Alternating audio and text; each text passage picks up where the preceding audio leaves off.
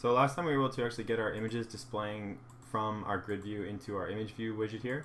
Now I want to change the column, change the spacing between the images, and also make sure that we have the right number of images displaying in each column here. So let's go into fragment gallery here, and I want to change this to number of columns 3, and also let's increase the spacing. So let's do like 1.5 dp here and maybe 1.5 dp there, and that should be a little better. So now we can close the fragment gallery, and also we want to fix what's displaying up here. So currently it shows the entire file path, but really we only want the last piece here. So we're going to create a new array list of strings, and I guess directory names we'll call it equals new array list, and then do a for loop, so integer I equals 0, and I is less than directories size, and then I++. And basically what I want to do is go directory names dot add directories and get I, but I only want to add that last little portion. So let's see here. I think let's do this in steps. So I guess integer index equals directories dot get I, and then do last index of, we want to look for the last index of the slash. So if we look here, we want that /. So I will stick that into there. Last index of the /, and then basically we just want to do a substring. So I guess I can just call it string equals directories get I, and then substring, we want to take it from the index to the very end of the string. So we just want to grab it from the index and get the very last bit of the string, and then we would add that to here. And then instead of passing directories to the spinner, we can pass directory names to the spinner. And everything else should be pretty much the same because the two are identical. The directory spinner is still going to have, because they're identical, so the same positions will be referred to here, and that should be good. So let's take a look and see what it looks like.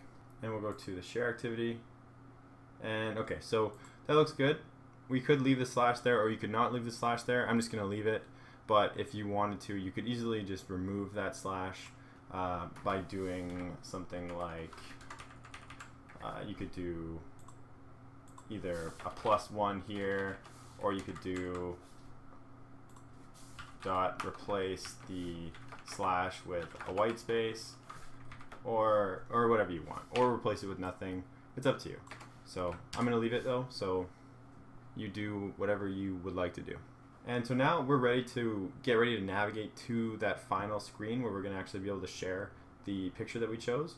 So let's create a new variable up here. So private string mSelected image, we'll call it, and it's going to be empty at first. It's going to be null. And what we'll do is right when it starts and we actually set the first image, I can't remember where I did it. Oh, here. So use the grid adapter and set it up, and then set the first image to be displayed. So right when we set the first image, we want to go selected image equals that image, the one that we chose. So image URLs.get 0. And then every time you click on a new image, we basically want to do the same thing. So let's go selected image and then get the image from that particular position. And then we can have an on-click listener up here for the next screen. And when we navigate to that next screen, which I believe is an activity, let's go and share, and we have share activity. Oh, we didn't actually make it. So what we'll do is we'll create an intent, and it'll navigate us to that next activity, and we're going to pass the selected image as an intent extra. I was going to end the video here, but actually we still have quite a bit of time, so let's go into share and create a new activity. I'm just going to call it next activity, and we can extend app compact activity and get our log and insert on create and set content view r.layout.activity next, which obviously I don't have yet. So let's create that layout. Right click, new layout file, activity next, and I'm not going to put anything in it yet. I just wanted to make it. And now, let's add it to our manifest before I forget. So activity, next activity, close that off.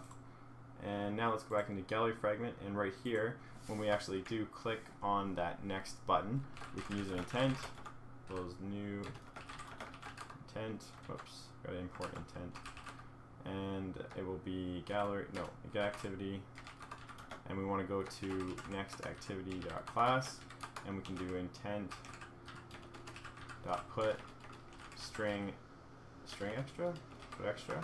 So get string r.string, I'm going to call it selected image, which we don't have yet, and then just pass that selected image, and then start activity and start the intent. So let's make this string. We'll go into our strings file here, intent extras, whoops, paste that and copy this line, make another one, selected image.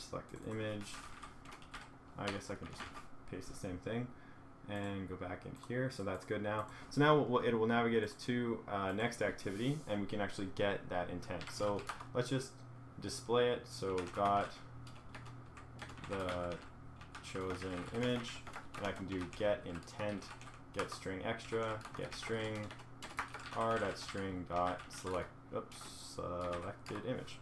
Okay, so let's run that real quick and just see if we've actually got the correct image. Okay, go to share activity, and let's open up the log since we're going to need to see. And we can just choose, I'll just choose this one and click next. And it takes us to a different activity. And let's see, next activity, got the chosen image, and you can see there is the image. So now we're ready to, we could take that image and now we're going to upload it to Firebase and store it in Firebase. And also we want to add it to my profile, and it will be, so then it will be contained, it'll show up in my profile. So that's it for this video. In the next one, we're going to get started uploading that new image.